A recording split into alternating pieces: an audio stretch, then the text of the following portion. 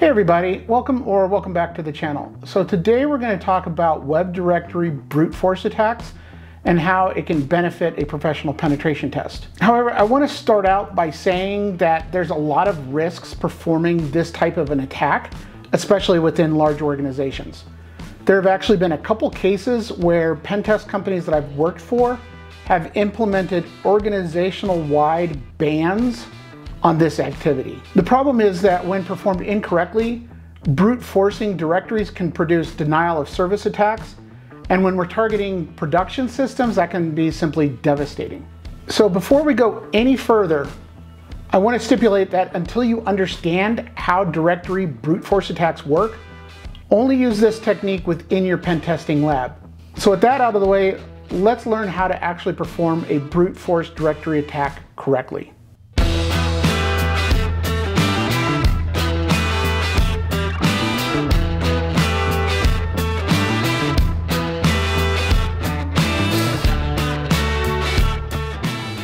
So for this tutorial, we're going to use a tool called DIRB, D-I-R-B.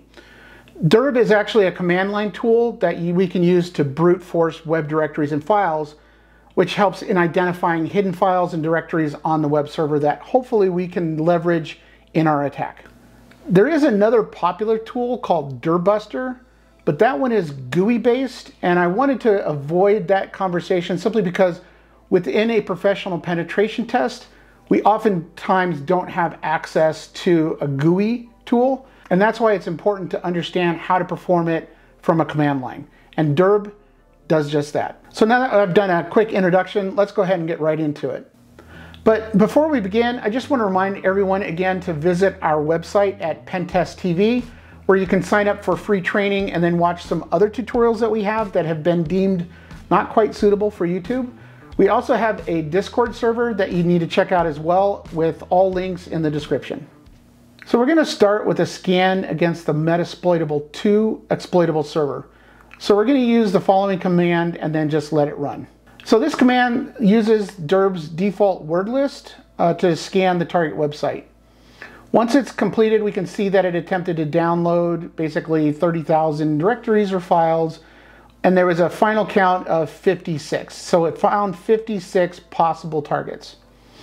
Now the thing I want to pay attention to, that it did all of that within just 24 seconds. So against a system that has a load balancer in front of it, this wouldn't be a big deal.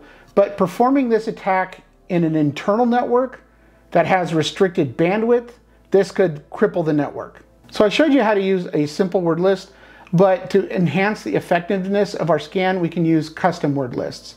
So Kali Linux comes with several word lists located in the user share word list directory. So we're just going to use a couple different word lists for our scan.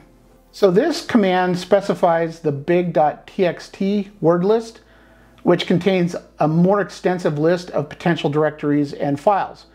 Now this scan is going to take a while, so we'll just come back when it's done. Now that this scan is completed, we can see that it sent over 3 million requests and found 423 files or directories. The time was significantly longer, and that took over 50 minutes to complete. So obviously there's an advantage to using a larger word list than the one that's used by default, but be aware of the trade-offs, which is time and network bandwidth. So we can save the results of the scan to a file for later analysis. And all we really have to do is add the -o and then the name of the text file. So DIRB allows recursive scanning by default, but there are some cases where we don't actually want it to perform a recursive scan. Maybe we just want to identify quickly what types of directories exist before we start digging in any further. And in order to be able to do that, we just have to add the -r option. If we want a little bit more flexibility, instead of it just automatically ignoring any sort of recursiveness, we can use the -R flag instead, and it'll prompt us and ask us if we want to continue to find out for more information and do a recursive search on a particular directory. So DIRB has several advanced options that can be very useful for us. So for example, if we want to limit the scan to just certain file extensions, we have the -X option. So as we see here, we're asking it for .php and .html. So let's take a look at the output using this command. So we can see that it filtered out anything that did not contain those extensions. So sometimes you want to filter out certain HTTP status codes from the results. And in this case, we just use the -N option to exclude those specific codes. So the last flag I want to talk about, and it's probably the most important, is the -Z flag. So this is a rate limiter, and it's going to slow our attack so it doesn't impact a system's performance. So if we run the same command with the -Z100, we can see that it's actually a lot slower already, but let's go ahead and let it finish and take a look at what we get. So we can see that the final scan took just short of an hour, which is compared to less than a minute when we didn't use the -Z100. So now the number that you need for how many millisecond delay for each of your requests, that's going to be up to you depending on your environment. You're going to be able to find out pretty quickly if it's a fairly open environment or you need to start restricting. My suggestion is always start out slow and then speed up. The other thing you want to do is avoid any sort of mass scan. Find your target, perform the test, then move on to the next one. Don't just do a blast scan against the entire network. So that covers some basics and some advanced features of DIRB. It's not a very complicated tool. It is very powerful, and it should be a staple in your penetration testing toolkit.